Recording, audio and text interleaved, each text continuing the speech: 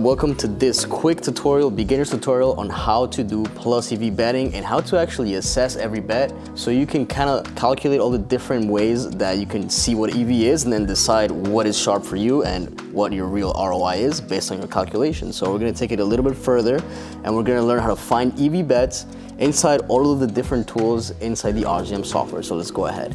And I always like to start with results because I am here nobody if I'm not putting my own money where my mouth is and I'm not actually risking my own money and I'm not getting results. So whatever I say here is based on these numbers, so that is what it is. So for the last 7 months, I've been going in and out, trying to figure out what is the best EV strategy for me, what meets my betting style, the amount of time I invest into this, and all of these results that you're seeing here are with no more than 30 minutes to an hour a day because I do this super part-time. So you could have more results if you put in more hours, or you could have something similar depending on your bet sizing if you're doing approximately what I am doing. So 13K profit in the last 6-7 months, 2% ROI, but what's most important is my number of bets. I have hit 7,081 bets.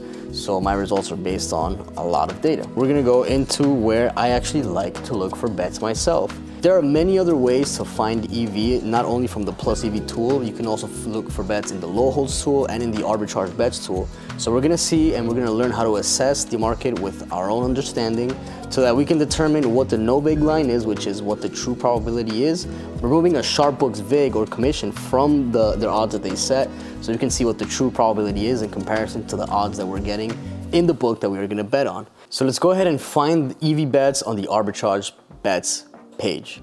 So I actually like this bet over here, this first half total points from in the Bet Rivers books. So you can get this bet on Bet Rivers, Bet Parks, Unibet, and we're gonna be using for this main line right here as alternate line, Pinnacle as our sharp. So we have minus 137 for the over 69.5 and plus 111 for the under 69.5. And we're gonna figure out what the EV is based on Pinnacle as our point of reference. So minus 137 and plus 111. So minus 137 and plus 111. So let's go ahead and put plus 111. So for the over, we have a 54.95% chance, right? So let's go ahead and put that in here. 54.95% chance based on $100, and we are getting odds of minus 108. So let's go ahead and put minus 108 here. And our expected value for this bet, utilizing Pinnacle as our sharp, is $5.83 on $100. So that's 5.83% ROI on this bet alone. If we determine that, okay, we actually want to use Pinnacle as our point of reference, then that's going to be the EV that we get. But what if we actually want to use, I don't know, the market average, right, which is a really good strong point to use because it's taking into consideration more data, minus 124 and minus 103. So let's devig that line, minus 124 and minus 103. Minus 124 and minus 103. Now we got 52.18% prop chance of it to happen. So now let's input that number here, 52.18%, and we have 0.5% of expected value. So that is actually less of an edge. If you want to make sure that you're positive on the average odds and positive on Pinnacle, then this is actually a good bet to place because you're using different points of reference and this is EV. So you could kind of say, okay, I'm going to use this as my point, as my truth, or I'm going to use Pinnacle as my truth. So you decide there. What matters is that you learn how to calculate your own expected value. So let's assess another bet based on the arbitrage bets page. Let's see if anything new comes up. Let's actually say that this Northwestern State game over here that just popped up.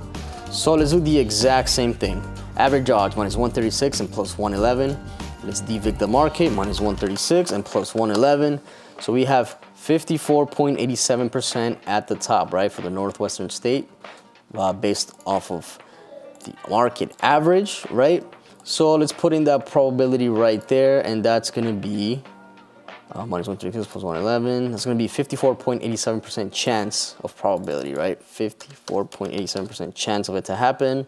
And we are getting odds of minus 110. So let's put minus 110. There's a 4.75% edge on this bet right here if we just decide to go hit it in Caesars. So we actually found EV bets on the R page, and that's how you assess your own bets. Now let's say, you know what, I want to use Pinnacle as my sharp and not the average odds. So you could do the exact same thing, minus 138 plus 111. minus 138 plus 111. So now we have actually a higher chance, 55.02%, right? So 55.02, same thing. You're getting odds of minus 110, and you could go ahead and hit that bet, and you're gonna be making 5% ROI on that bet over and over. If it was possible to make this bet in 1,000 parallel universes, you will be making 5% every time you hit this bet. In theory, theoretically, right? Just based off of data alone, just based off of the odds alone, right? And that is how you can find EV bets in the arbitrage page. All right, that's it.